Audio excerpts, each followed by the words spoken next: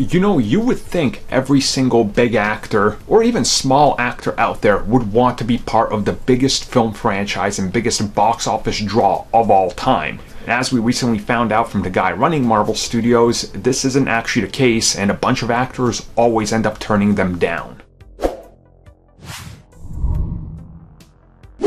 So Marvel Studios, it makes sense that in the first couple of years when they started up, you know, from Iron Man 1 to the Avengers, a lot of actors did not want to take part. Comic book movies were still seen as something that was below pretty much anybody, and the whole concept of Marvel Studios was even scarier. You know, you don't have your X-Men, you don't have your Spider-Man or your Batman, you're doing Iron Man and Thor and Captain America and a team-up film with a bunch of these characters that might not draw. You fast forward 10 years, and well, you just look at it and all these characters are now bigger than all the other characters I mentioned.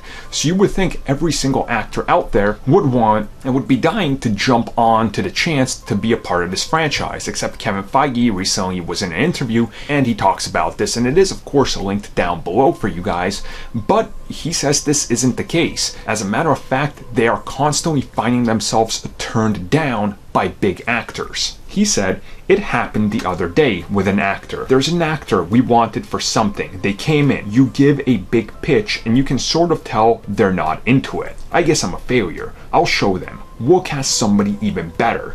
So it's just part of it, and I don't linger on them," is what I usually try to do. I don't think too much about it. Don't strive. Move on quickly. And honestly, you know, this is Hollywood. That's kind of how it goes. You're gonna find yourself turned down. You're gonna find yourself picked up for something. You're gonna find yourself being brought in at the 11th hour as a replacement for the first choice.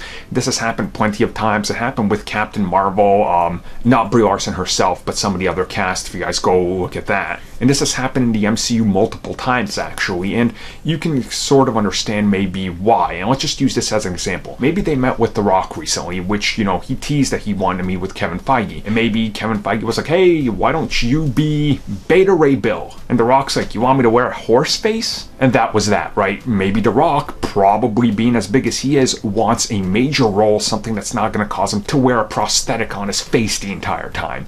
So again, they'll go back to the drawing board at some point, I have no doubt.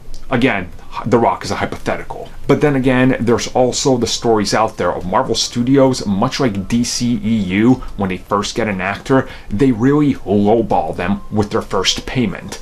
And then if the movie's a success, they'll bring you back and they'll up in, they'll give you a share of the cut of the box office down the road once you renew a contract.